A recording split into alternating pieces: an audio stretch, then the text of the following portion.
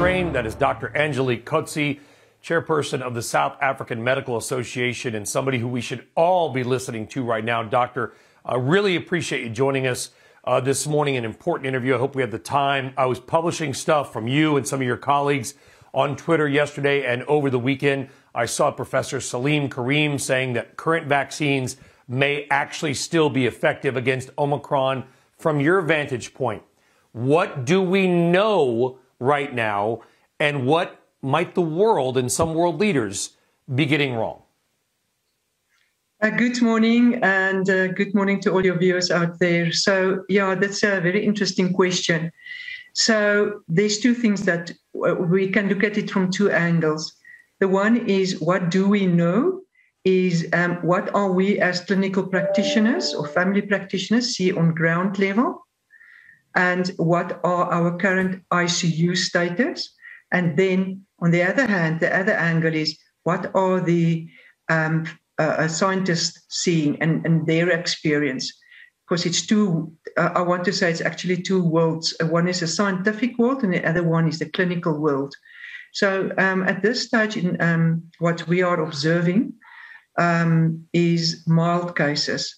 As in this morning, I already saw 3 cases, but all 3 children under the age one. The oldest was 13, and a 10-year-old, and I think the other one is 7 years old. So mild cases, again, easily treated at home. The cases that we have seen last week and the week before last week, also mild cases. So we are looking for the severe cases, because the severe cases is what's going to say we are in trouble.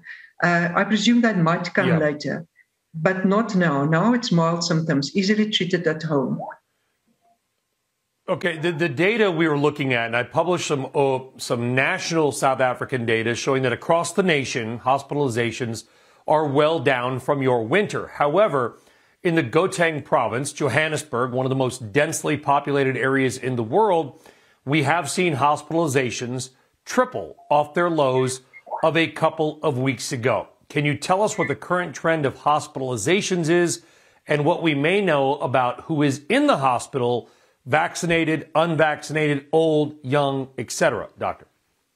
So that data is not available currently.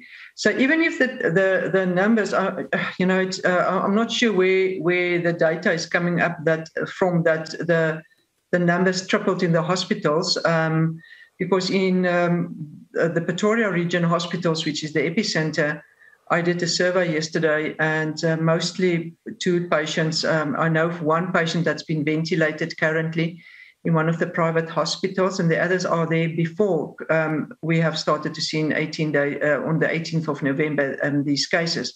So, it might be that the public sector hospital seeing a bigger influx of patients.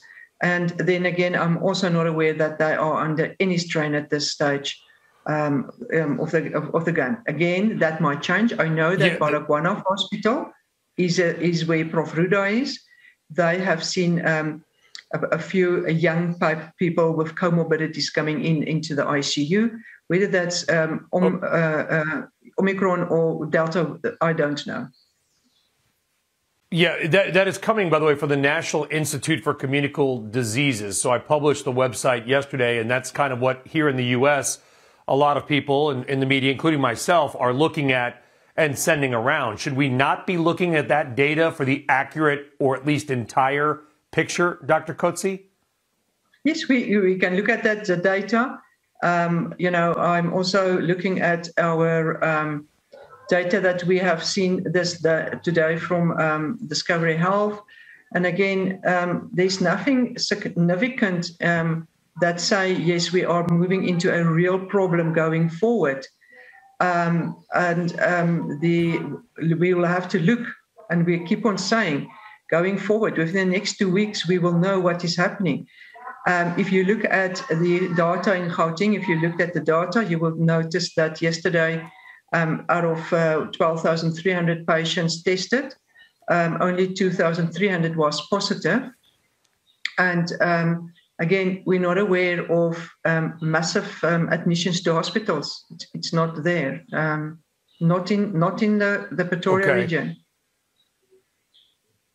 Well, that's very, very good news. And, you know, and as I pointed out, South Africa has some of the world's, if not the world's leading virology labs and research scientists, because you and your colleagues have been dealing with so many viruses. You've been fighting HIV and AIDS for so many years that you are identifying some of these mutations before the rest of the world. Do you feel like because you did identify and share this mutation, and allowing scientists and vaccine makers to sequence the data, do you feel like South Africa is then sort of getting almost a bad rap in terms of the virus, because many people are saying, well, this is where it, quote, came from? We do not know the origins of this strain, do we, Dr. Coetzee? You simply sequenced it, identified it, and shared it.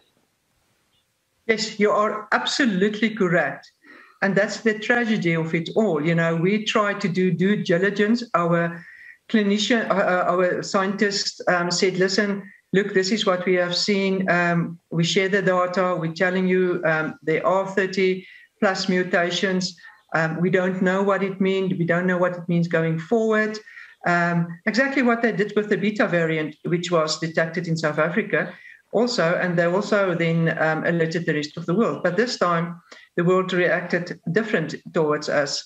And again, as in any pandemic, it's very, very early wave. This is very, very early days. We are mostly seeing young people coming in.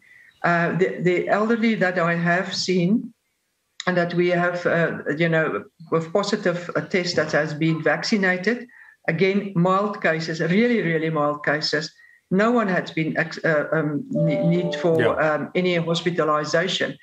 So it might change, because if the unvaccinated people with comorbidities get sick going forward, yes, they will be admitted. But that's not to say that the vaccine didn't work because they were not vaccinated.